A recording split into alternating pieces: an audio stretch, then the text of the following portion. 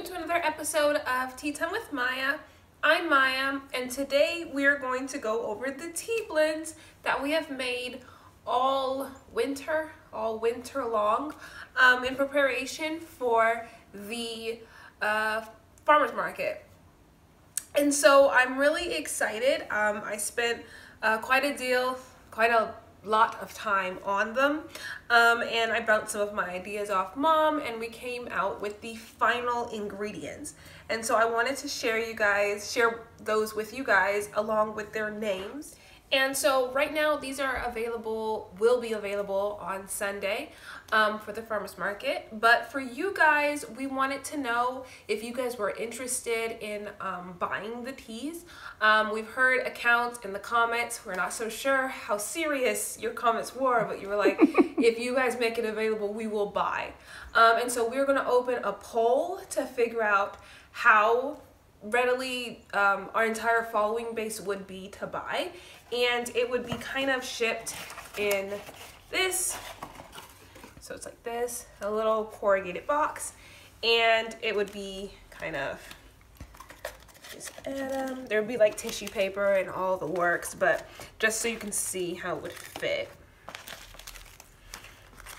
And you would get like the entire set, and we haven't decided on a price yet, but we do know that we do want to offer it to you guys, and we haven't figured out what platform or if we're going to use a platform, but we do want to know if you guys would be interested so that we could go further into what that would entail. So it would ship just like this. We'll do a poll on the community tab. Yes, and we would localize it to the US, I'm sorry, but just ideas.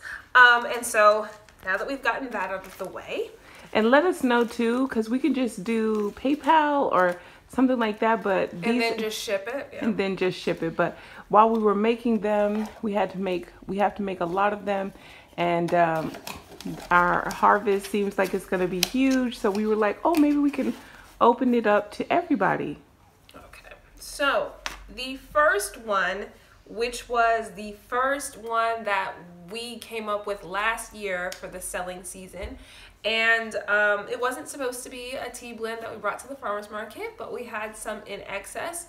And when we took it to the farmer's market, it sold out that day. It sold out in 15 minutes. And it was all of that tea that we actually had for the rest of the 4 months. So we spent these 4 months getting it back. And it's called Season's Joy. Up. It's called Season's Back up a little bit. Okay. Season's Joy. And we named it originally, the name was Summer Fever. I'm not sure. It was Summer Fever. I really liked the name, but then it was autumn by the time it was the farmer's market, so we decided it's called Autumn Joy.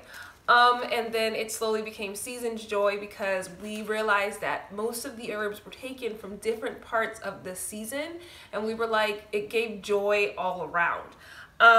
And it is the tea blend, so that's what it says here, and it contains lemon balm, lavender, anise hyssop, calendula, lemongrass, chamomile, and marigold flowers. And so you can understand when we were like, we don't have any, it was because we were missing like one ingredient or maybe 3 ingredients, and so we had to keep planting it so that we could have it again for the farmer's market. So that's Season's Joy. It is a favorite. The next one was the one that we came up with when we were doing the foot soaks, because we smelled the peppermint foot soaks, and Mom and I looked at each other and we were like, I have a tea idea.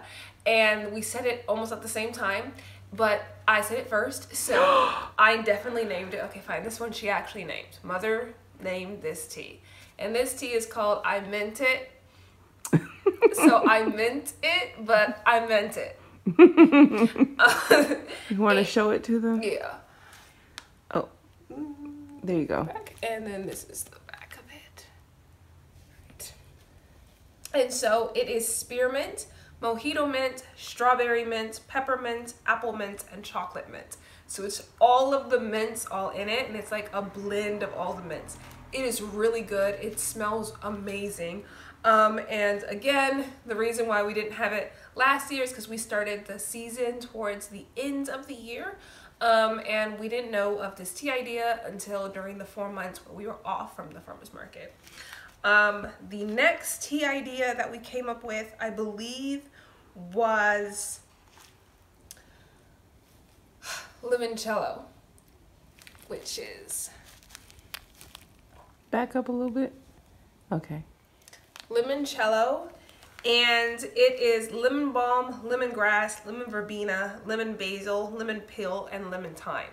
So it is all things lemon. I will tell you, it tastes just like lemonade. Yeah. I know I'm not supposed to say that, but it tastes just like lemonade. And it has such this wide variety of flavors, even though these are all lemon herbs. Like the lemongrass gives it this citrus type of vibe, even though lemongrass doesn't actually contain citrus, it just smells like it. Then the lemon peel, for some reason, we said smells like lemon pound cake. I don't know why. And then the lemon balm is our base. So for those of you who don't know, a base of a tea is basically the carrier ingredient that basically makes everything be able to shine. And lemon balm is our carrier, our base, because it is a mint. It is a part of the mint family. It just smells like lemon, and the another name for it is Melissa. So it's lemon balm, and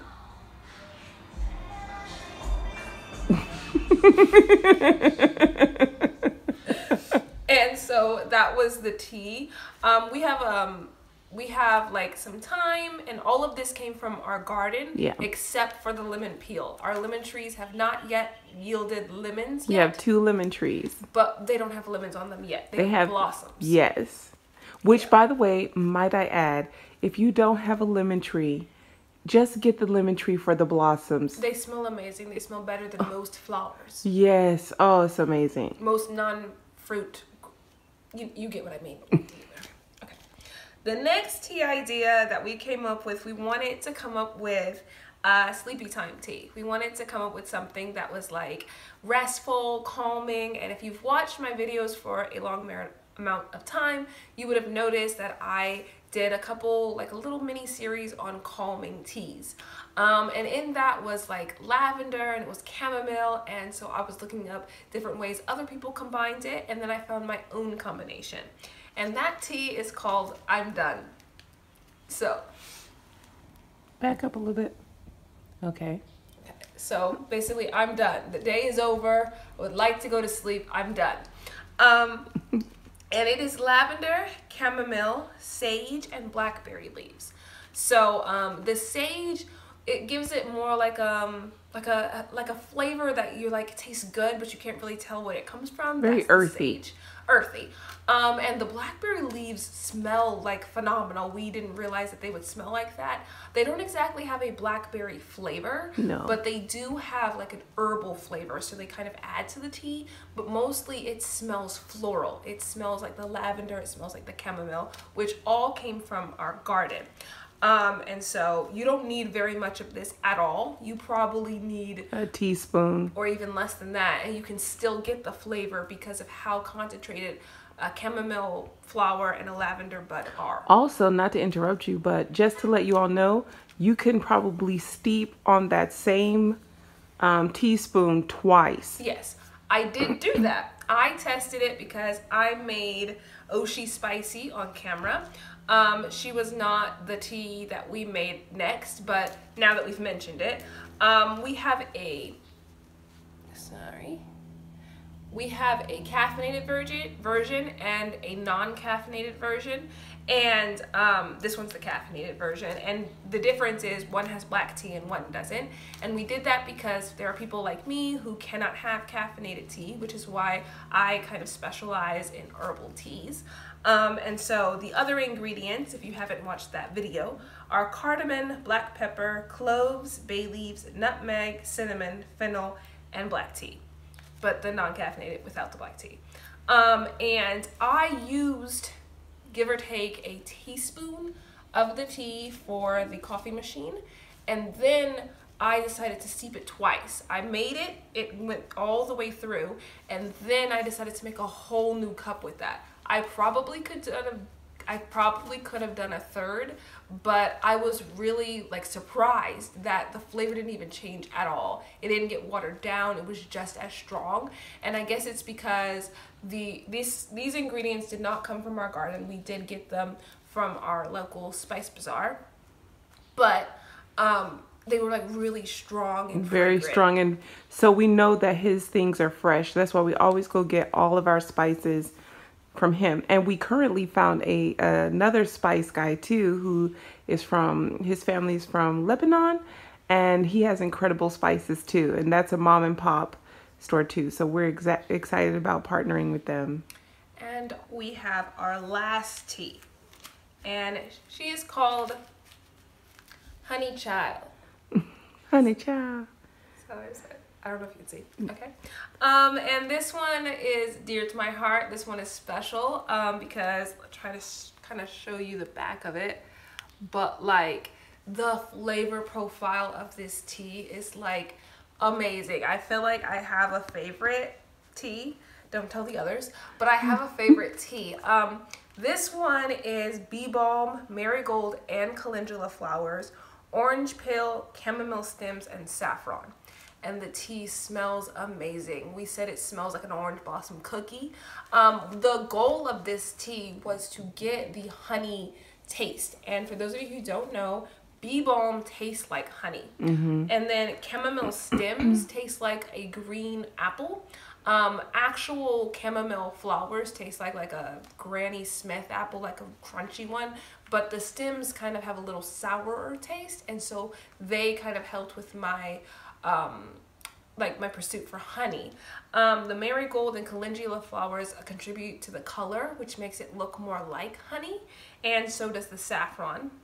But the saffron give it that yellow color. Yeah, and the orange peel also contributed to the color and the taste, but it tastes amazing, guys. It smells amazing, and I'm really excited to take all of these to the farmer's market, and I'm really excited to hear what you guys think about, do you guys want to be able to have it mailed to you? Like, do you want to help to support my little local, like our little local business?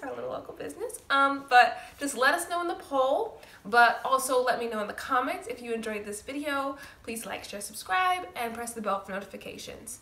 Bye, guys.